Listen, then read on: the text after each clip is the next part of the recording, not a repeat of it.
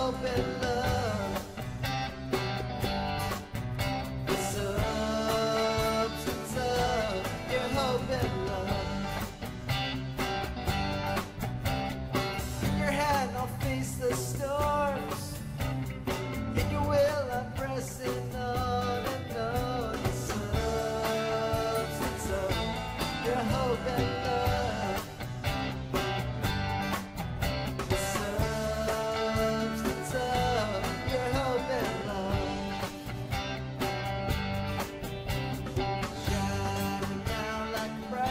Kind of wanted to review a little bit, and I got these great slides from Tim LaHaye and Thomas Ice, who put out a book called Charting the End Times, and then put it all on PowerPoint slides as well as in the book. And we'll kind of go to the slides, and we'll try to walk through what we've covered already in the book of Daniel. A timeline that takes us from 612 BC, the beginning of the Babylonian Empire. So we know from that point in time over Israel, basically, even though they ruled a little bit in small periods of time, but Gentiles ruled over Israel from that time, and that will continue until the time of Jesus coming back. So there's the cross in the timeline, and then at the end, you've got... you can go ahead, Kathy. The next one, you've got Israel. Go ahead again. And then you've got that into the timeline of the return of Christ to planet Earth to set up his kingdom. And in the top of that, he touches the Mount of Olives. At the bottom of the timeline, 612 BC, again, the Babylonian Empire, the head of gold, Daniel 2. And then we get to the Medo-Persian Empire, the chest of silver. And then the Greek Empire was the bronze. And then to the Roman Empire, iron that was split in two, signified by the two legs, Western and Eastern. And then the revived Roman Empire that is yet future, signified there in Daniel, in that vision by the feet that were a mixture of iron and clay and so forth. So that's Daniel chapter 2. And then when we got to Daniel chapter 7, again, we came back to another vision. That ended, of course, with the stone without hands. The significance of God would destroy that last world empire and set up his millennial kingdom. There it is, the stone that sets up the millennial kingdom. And then I think we make it to, there's Daniel. So now we're in Daniel 7. We were there a couple weeks ago. That first vision had 4 beasts in it. And see the lion with the wings, again representing the Babylonian Empire. The bear representing the Medo-Persian. The leopard with the 4 wings representing the Greek Empire that splits into 4 divisions. And then that last beast that was contrasted and completely different, that really represented this last world empire that had 10 horns that represented 10 kings. 3 of them end up being uprooted. 1 of them takes over all of them, and he is the Antichrist that will rule in the last revived Roman Empire. In this chapter, we get to a vision of a ram and a vision of a goat that represent, and not speculation, Gabriel will tell us that they represent, again, the Medo-Persian Empire and the Greek Empire. So that's kind of at least a timeline of how all these things kind of fit together. As we get into Daniel 8 here, again, lots more details. And it's going to sound like Ancient History 101. But you keep in mind that Daniel is writing this hundreds of years before these events ever take place. And one of the things that at least minimally we want to get out of this is to realize that, as our friend Pastor Waxer says, God is enlarged and in charge. That means he is sovereign over everything in the affairs of man and those that rule in terms of world empires. It also helps us appreciate the fact that God's Word, the Bible, is inspired, because we've got Daniel in exacting details now giving us information about world empires that would come after him, and he's given us this information hundreds of years in advance. I think it'll be interesting. The details of the first 2 kingdoms are given here in verses 1 to 8. And the 3rd year of the reign of Belshazzar's reign, I, Daniel, had a vision. After the one that had already appeared to me in my vision, I saw myself in the citadel of Susa, in the province of Elam. In the vision, I was beside the Ulai Canal, Ulai Bra. You can always remember the name of that canal. I looked up, and there before me was a ram with 2 horns, standing beside the canal, and the horns were long. One of the horns was longer than the other, but grew up later. I watched the ram as he charged towards the west, and the north, and the south. No animal could stand against him. None could rescue from his power. He did as he pleased and became great. As I was thinking about this, suddenly a goat with a prominent horn between his eyes came from the west, crossing the whole earth without touching the ground. He came towards the 2-horned ram I had seen standing beside the canal and charged at him in great rage. I saw him attack the ram furiously, striking the ram and shattering his 2 horns. The ram was powerless to stand against him. The goat knocked him to the ground and trampled on him, and none could rescue the ram from his power. The goat became very great, but at the height of his power, his large horn was broken off, and in its place were 4 prominent horns grew up towards the 4 winds of heaven. Again, we'll stop there, but what Daniel's talking about, of course, is, and we know from later in the text is, and from our timeline there, he's seen a vision. There's a vision of a ram that's got 2 horns, representing the Medo-Persian Empire. It's powerful and so forth, and he gives us some details about it. First thing we see from Daniel in terms of the details of the ram is that he saw the details of a future city. In verse 1 it says, in the 3rd reign of Belshazzar's reign, I, Daniel, had a vision. And then he goes on and says, I was in the citadel of Susa. Now what's interesting is that it doesn't exist at this time, and it's 130 miles from where Daniel was. Daniel is taken in the future and taken to the citadel of Susa by the, what kind of canal? Ulybra Canal. So he's there for that. What's interesting about that is that this would be, in a sense, the capital later of the Medo-Persian Empire of Persia. This is the place where a woman named Esther would receive her crown and stand before the king. This is the place where a cupbearer named Nehemiah would one day go before Xerxes and intercede on behalf of the people and so forth. This is where Daniel is. This is what he's seeing. It doesn't exist yet. He's not in that geographic location, but it's the place God has taken him to in the future to give him this vision. And of course, in the vision then, details of the identity of the ram are given. Daniel saw a ram with two long horns. They didn't rise simultaneously. One was longer than the other. The shorter one outgrows the other one eventually. And again, significant of the Medo-Persian Empire. The Medes come on the scene with the Persians, and they're kind of the stronger, the longer horn. But eventually, the Persian kingdom overpowers the Medes. In fact, later we would refer to it as the Persian Empire, no longer the Medo-Persian Empire. And so again, everything that Daniel's saying, these things about this future kingdom come to pass. The third detail is the way the ram is conquered.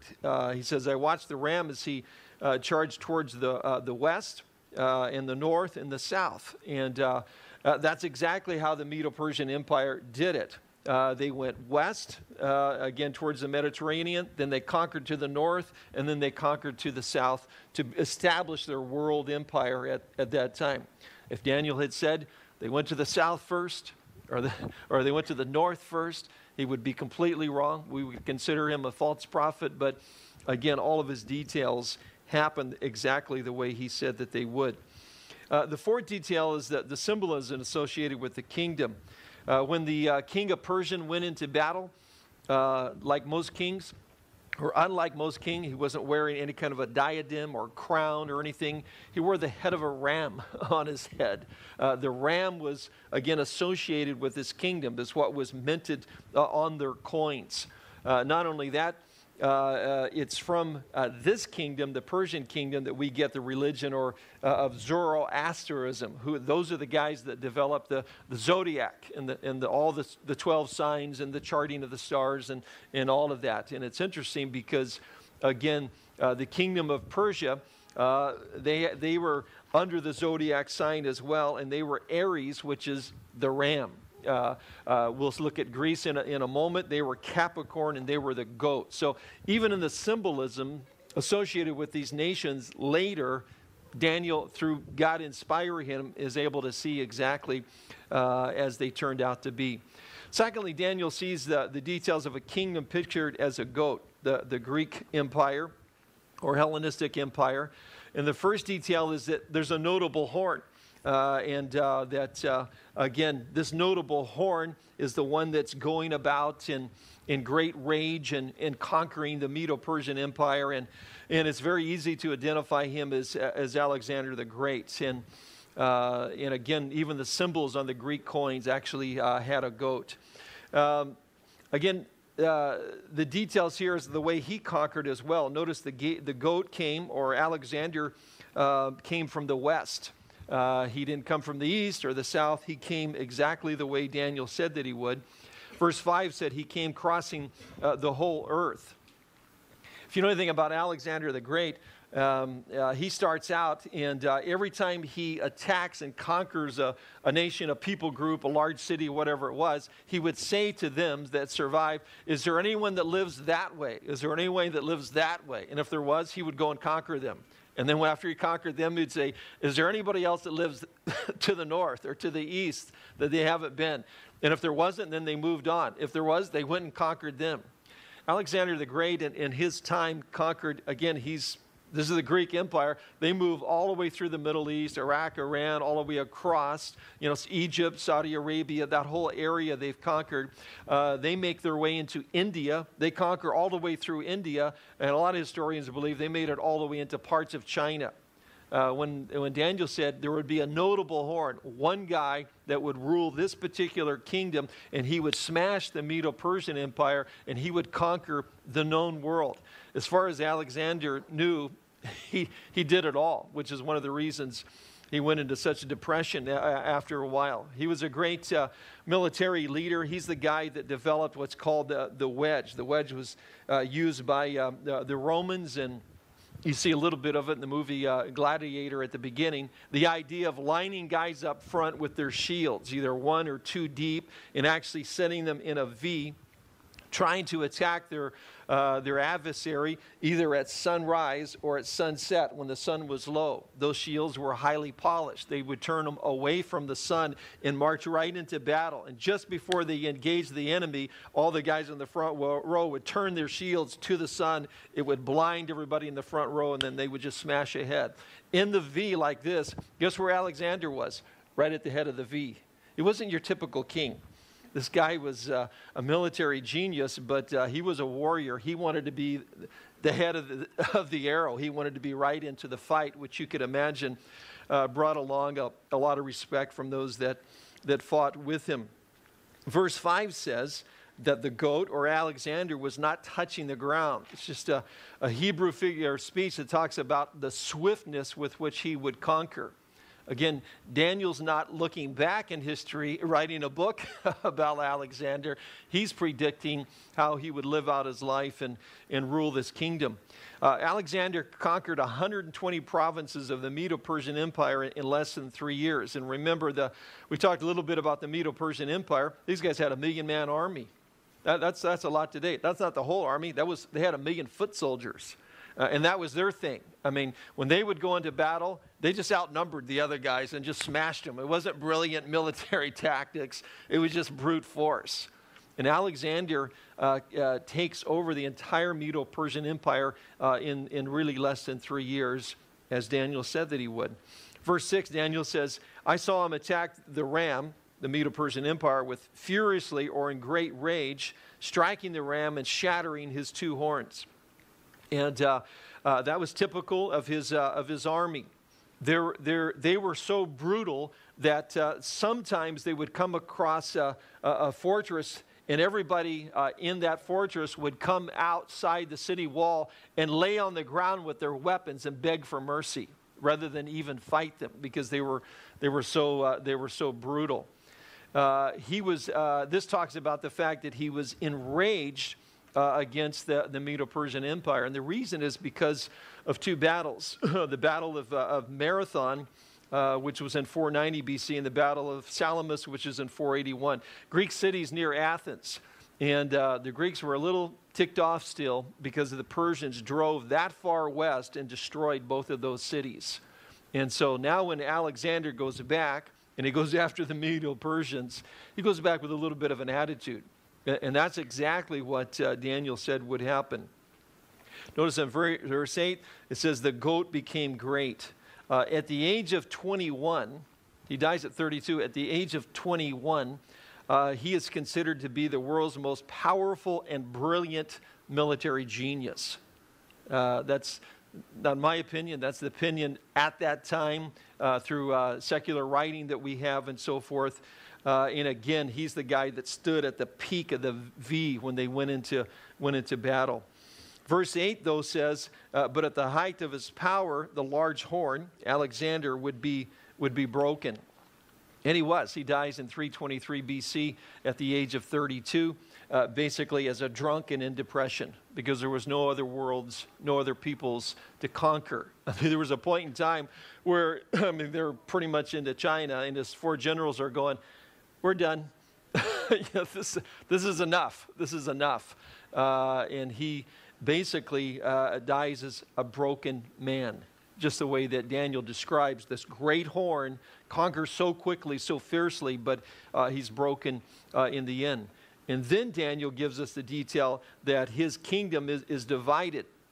And we know, again, Daniel says it'll be divided in 4. And that's what happened to Alexander's kingdom.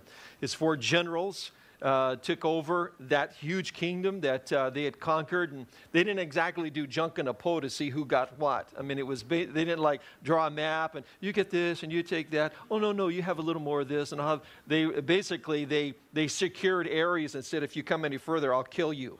You know, I mean, they kind of fought it out and developed their own lines of who would rule what. Cassander overtook and ruled Macedonia and Greece. Lysimachus took over Asia Minor. Seleucus took over Syria and Babylon. And Ptolemy took over Egypt and Israel in the island of Cyprus. And then what ensues in history after that, in particular to Israel, because you've got Ptolemy running the show there in Egypt and Israel, and then up in Greece, you've got the Seleucid Empire, and these guys kind of fight it out with each other. And Daniel actually, again, predicts that, gives lots of details of that in chapter 11. But details of 2 kingdoms are given, and then 1 king will dominate in power. That's in verse 9 to 14. Out of one of them came another horn. So out of one of the generals, out of one of these kingdoms comes another horn, another kingdom, another leader, which started small, but grew in power to the south and to the east and to the beautiful land. That's the windward side of OAHU, of course. Or it could be Israel. I mean, it's one of the two. I'm not really sure. It grew until it reached the host of heavens and threw some of the starry hosts down to the earth and trampled on them. It set itself up to be as great as the prince of the host. It took away the daily sacrifice from him, and the place of his sanctuary was brought low. Because of rebellion, the host of the saints and the daily sacrifice were given over to it. It's it, but it's a person.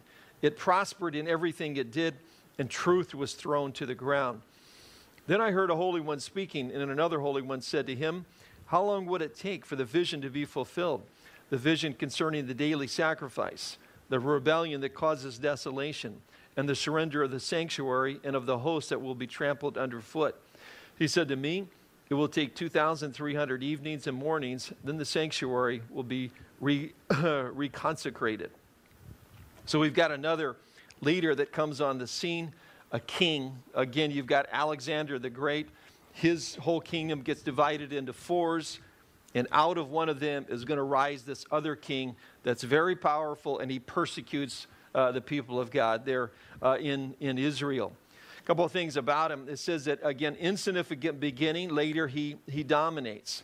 2, the king dominates in particular the people of Israel. Again, verse 9, he exerts his power southward and eastward and toward the beautiful land. Again, that is Israel. Verse 10, he grew until he grew, his power grew until it reached the host of heavens, and threw some of the starry host down to the earth and trampled on them. And sometimes you could read in that, ooh, starry host, who's that? Well, that's the people of God. Daniel 12 refers to, again, the Jews, the children of Israel, as the stars that shine like the universe. And there's other references in the Old Testament likening that. So this is somebody that comes along and really persecutes the Jewish people.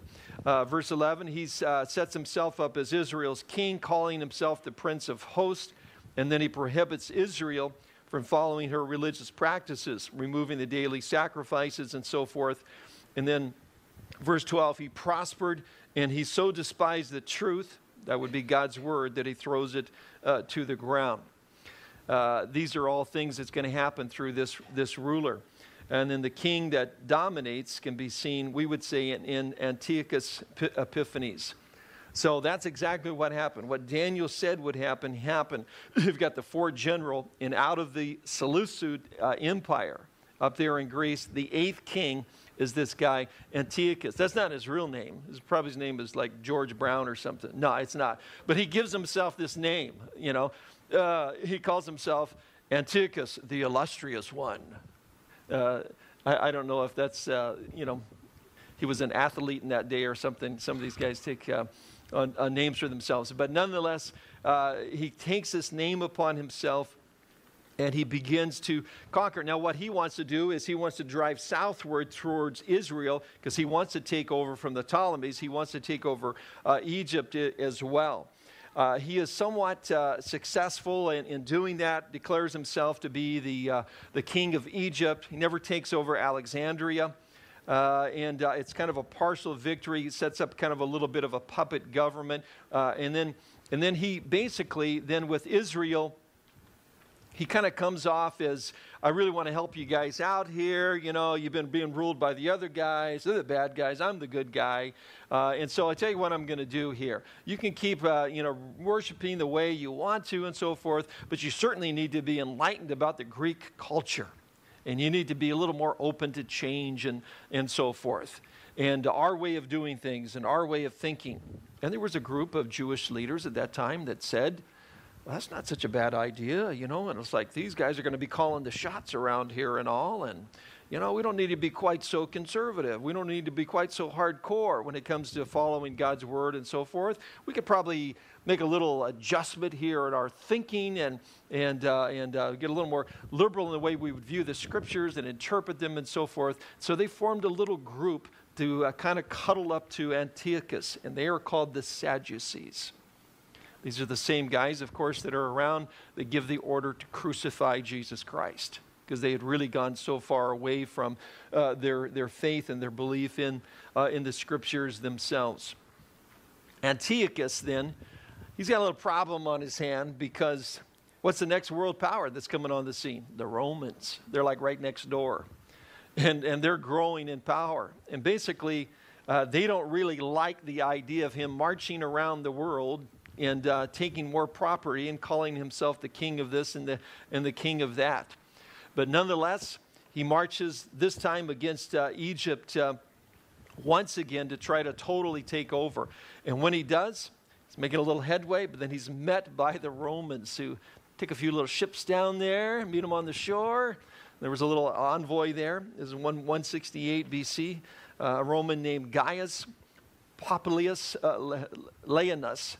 Meets with him and says that we really don't think you want to go any further here in your little conquest of Egypt or anywhere else for that matter. And basically he says, well, okay, I'll take that under consideration. And I'm paraphrasing a little bit, but he really did this. The Roman guy then draws a circle in the sand around Antiochus and says, I think you better give me a decision before you leave that circle. And tell me that you're not going to march against Egypt any longer and you're going to kind of cool it. And so he decides that, okay, I either go along with him or die when I walk outside the circle. So he said, okay. So as he then, the Romans take their little boats, go back to Rome. He then starts up the Mediterranean going through Israel. And he's not in a good mood. Things haven't gone well in Egypt. So as he moves into Israel at that point, he decides in his rage, he'll just kill like 100,000 people in Jerusalem, pretty much murder everybody in sight in the streets. and then he goes into the temple itself, and he takes everything. He takes the all the censers, the table of showbread. He takes the menorah. He takes again, Maccabee says, if you read the chapter 1 of the Maccabees, again, this is the family that rises up and takes control of Israel again. And they write extensively about this guy, Antiochus. They said, and even takes the hidden treasures and so forth.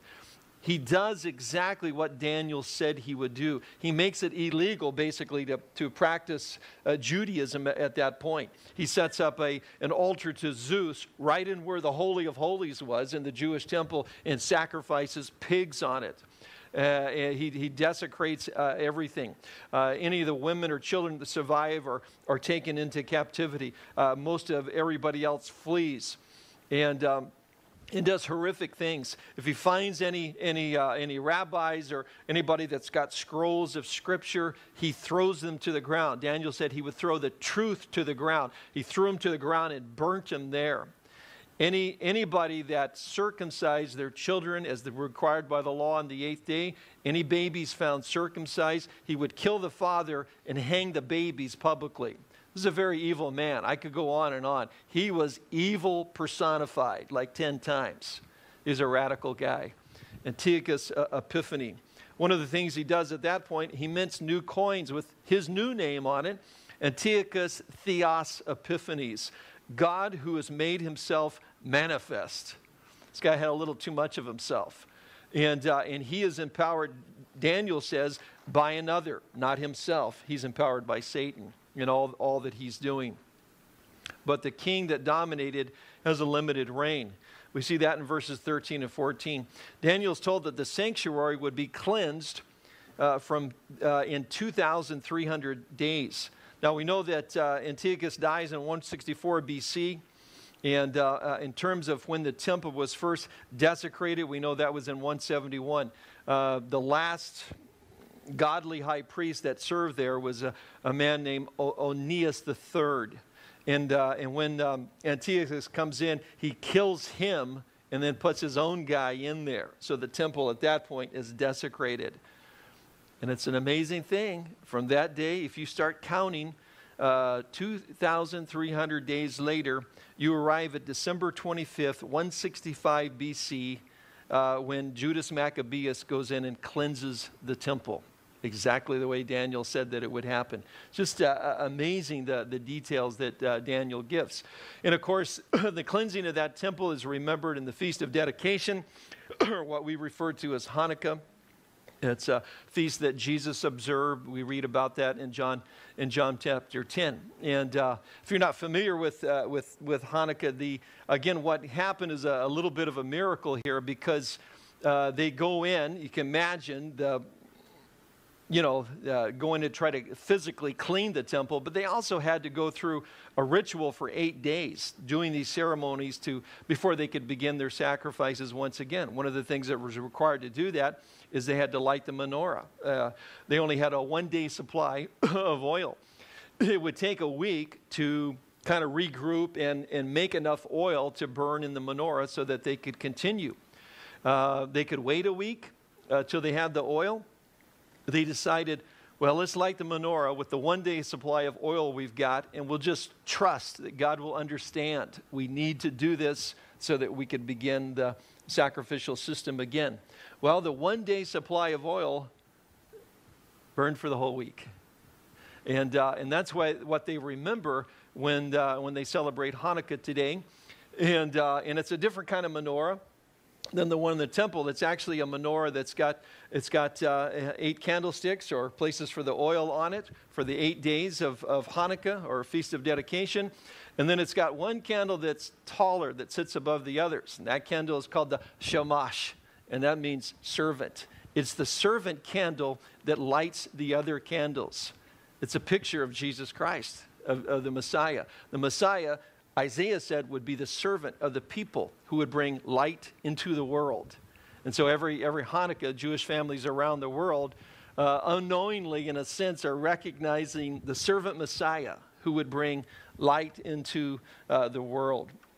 It's kind of a fun fun thing to do, and if you've, especially if you've got smaller kids, tried pulling it off a couple of times, but I think we waited too long. Our kids were too busy. It's kind of tough to get everybody for dinner 8 nights in a row, for one thing. You know what I mean? I've always noticed Christmas comes at a bad time of the year. I don't know if you notice that. It's just kind of a busy time.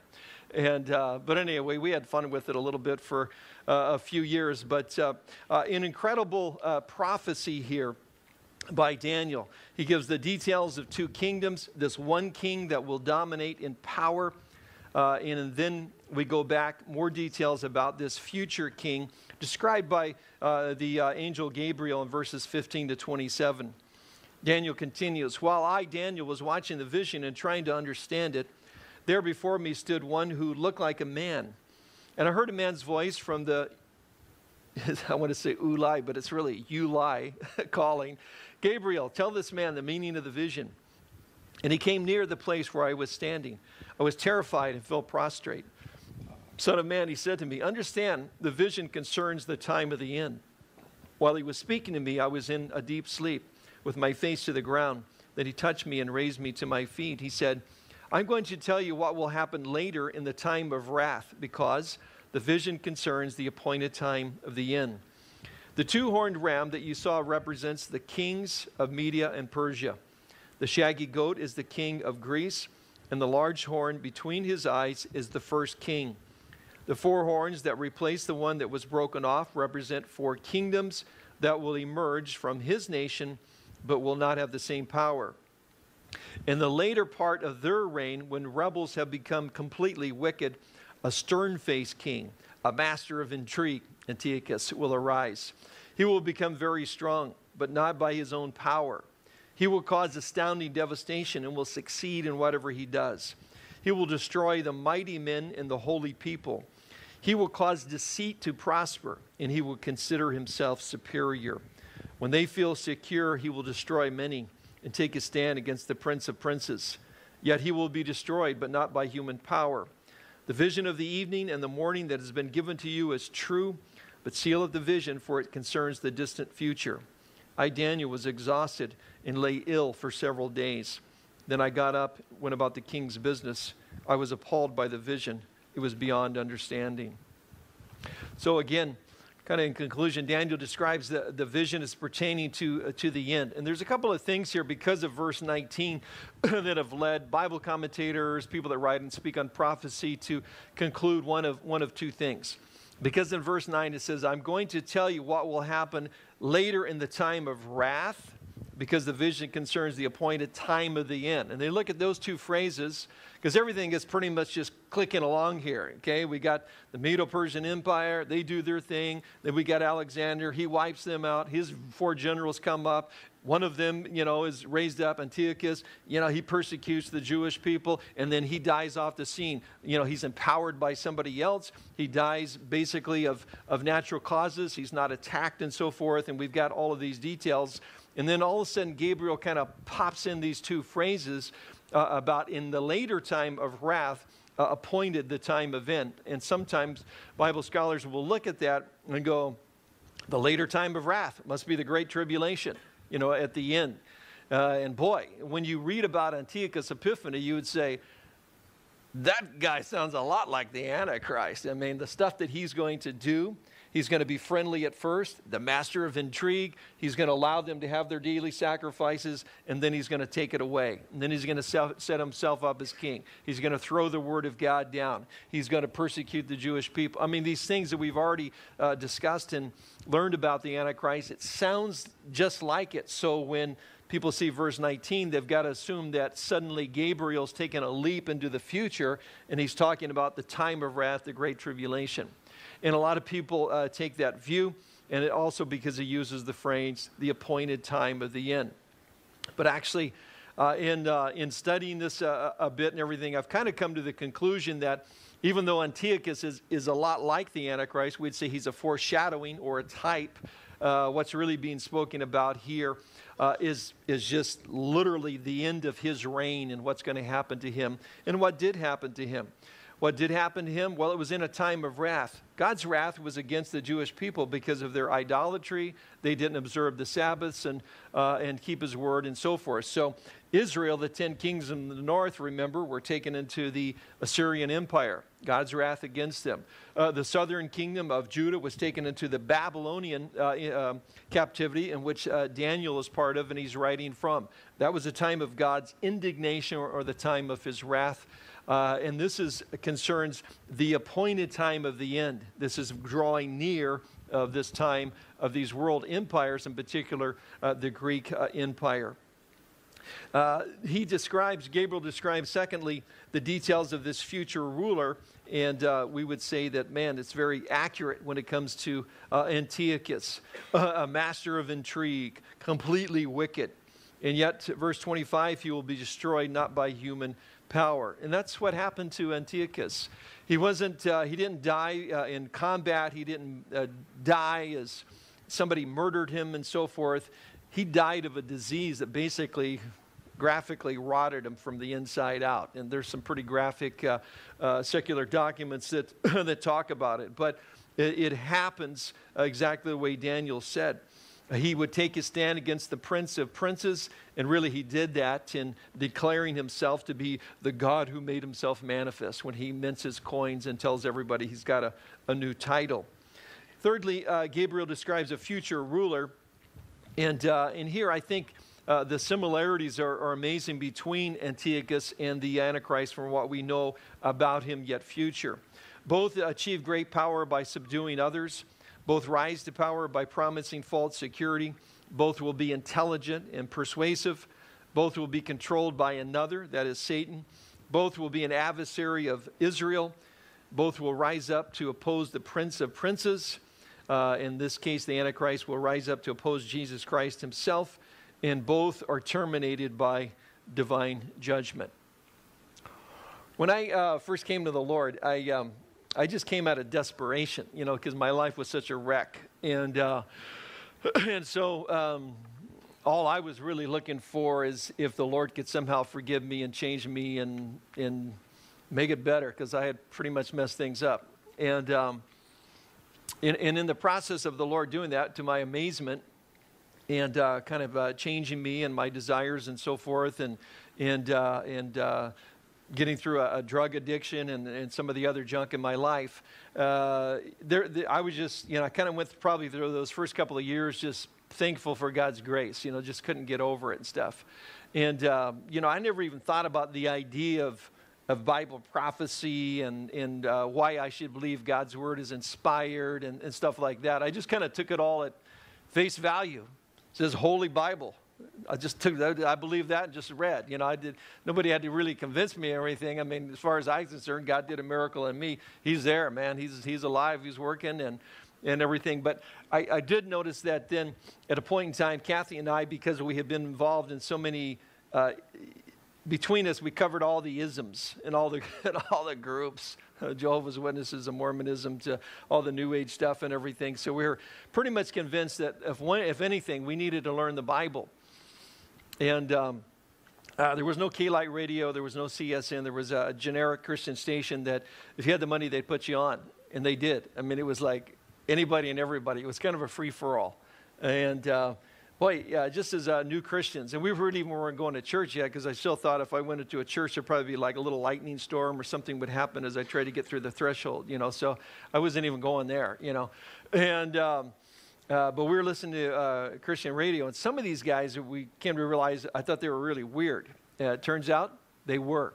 And then some of the guys we liked, and they were like Chuck Smith and Greg Laurie and Raul Reese and Mike McIntosh, and they were on there. And then Pastor Bill was still at North Shore Christian Fellowship. Calvary Honolulu didn't exist at that time, and he would rebroadcast on Friday night his Sunday morning sermon. And we liked these guys because they're just teaching the Bible. And one thing about Chuck and everything, he was always talking about Bible prophecy and this kind of stuff. Man, I was just fascinated. It just blew my mind, and I became, from studies like this, and this is my point, I became convinced, obviously, that God exists, and he exists outside of this time-space continuum, that he knows the beginning from the end. He sees it all at once. He's like the guy in the Goodyear blimp looking at the Rose Parade. There's the beginning, there's the end. You can see the whole thing simultaneously. And that's the way God looks at history. Otherwise, how does he deliver this information to Daniel about things that are going to happen 400 years later to such tremendous detail? And I took great assurance in that God exists and his word is inspired. And I just thought, don't call me clever, but I just figured if the God of the universe wrote a book, I probably want to take a look. You know, especially if it's telling me how I'm supposed to live my life. I'm a brand new dad. I don't know what I'm doing. You know, I'm trying to, how are you going to be a parent? I'm trying to figure out how to be a business guy and run my business. And I'm learning it's not an advertising budget. When things aren't rolling in, I'm supposed to fast and pray. So we just did it. Whatever the Bible said, we just did it. And it's amazing how God worked. You know, we were just, you know, nobody had to convince us. He had radically changed our lives. He had spoken in prophecy. He had inspired his word. Let's find out what this thing, I just started dedicating a good portion of my time to studying God's word. Does that make sense? That made sense to me at the time. That was 30 years ago. I'm still doing it. I'm still amazed. I'm still finding out stuff I didn't know. I'm only a week ahead of you. I mean, I'm just kind of getting ready for the next week because it's still an amazing thing to me. I'm still amazed by his grace, but I'm also so thankful that his word is inspired. Then, when I'm struggling and I read stuff when Paul says, he will keep you strong to the end so that you will be blameless on the day of our Lord Jesus Christ. God, who has called you in fellowship with his Son, Jesus Christ, our Lord, is faithful. All right. I needed that. It wasn't like, man, I hope that happens. You know what I'm saying? If this is God's word, it's all true. I don't have to go, I'm not doing too well right now. I'm not sure how he's going to work that out. It's like, I can say I don't know how he's going to work it out, but I know it's true. It's going to happen in the end.